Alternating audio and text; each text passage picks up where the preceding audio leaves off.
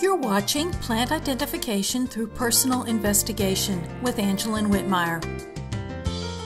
This plant portrait is for coral honeysuckle, Lonicera sempervirens. Coral honeysuckle is a vine native to the United States. It can be found growing in eastern and central portions of North America and attracts hummingbirds as pollinators.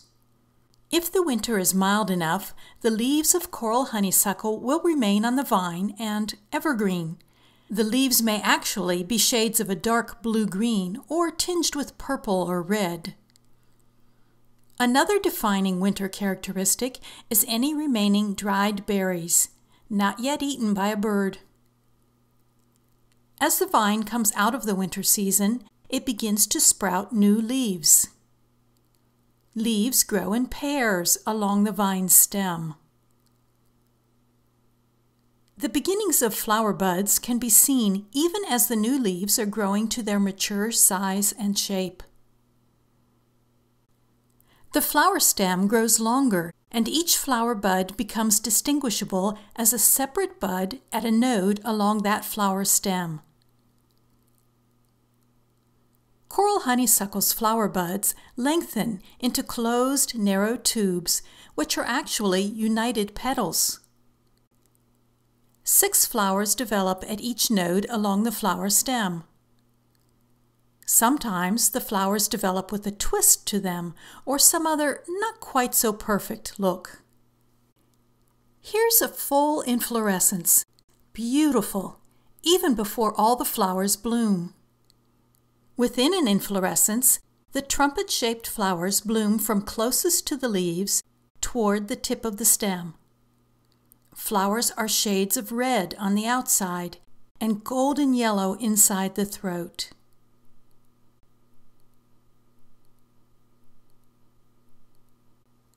Here we can see 6 flowers blooming or about to bloom at each node. Both stamens and pistils protrude from the open mouth of the flower.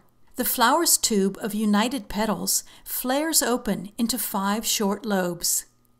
The anthers at the tip of the 5 stamens for each flower are coated with yellow pollen. These close-up views of coral honeysuckle clearly show the 5 stamens and each flower's pistil with its disc-like shape. The flowers die and drop off the plant. Remember how the flowers grow in whorls at nodes? The base of each flower tube sits inside a green oval shape. When the flower tube drops off, the green oval shape, which is the flower's ovary, remains. When the ovary is successfully fertilized, it begins growing larger into a round green fruit or berry. The unfertilized ovaries stick around and can be seen as smaller green shapes defining the flower nodes.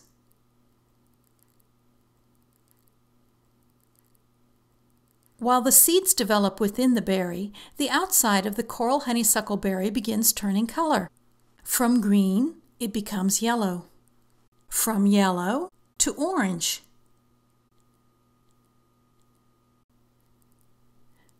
And finally, from orange to red.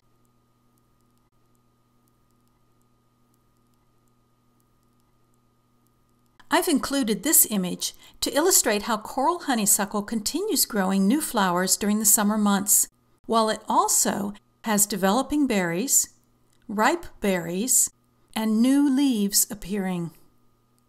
Ripe red berries are ready for the birds.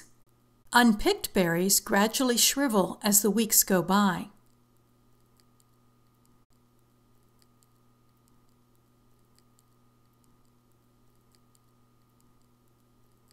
Eventually, the shriveled berries look stiff and wrinkled, with their fully developed seeds inside the dried pulp.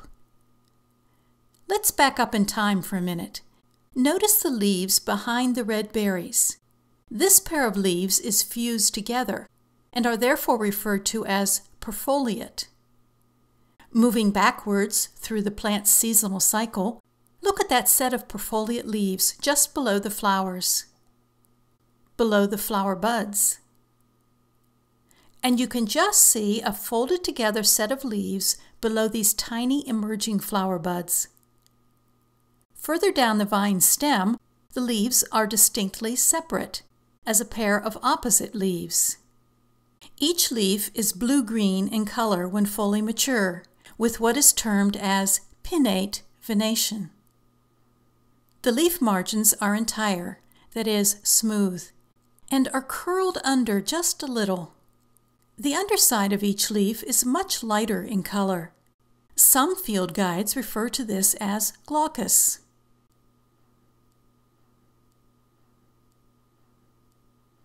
When you first see a coral honeysuckle, the leaf arrangement is not so obvious until you can visually separate each pair of leaves along the vine. They are arranged oppositely, and they alternate positions along the stem so that, from above, they look like a whorled mass of leaves. A younger section of the coral honeysuckle vine can be yellow-green or tinged with red. As the vine ages and grows larger over the years, it becomes woody, brown with a shredded bark appearance. This vine does not have tendrils. Rather, it twines up any support it can find or spreads along the ground. One method of reproduction is for leaf nodes to grow roots if they come in contact with the ground for a long enough period of time. Just to demonstrate how many different phases a single coral honeysuckle plant can have at any one point in time, this next set of photos were all taken during the same autumn month. A red berry, new leaves, a dying leaf changing color, new vine stems emerging, more new leaves, and maturing leaves at the tip of a new stem.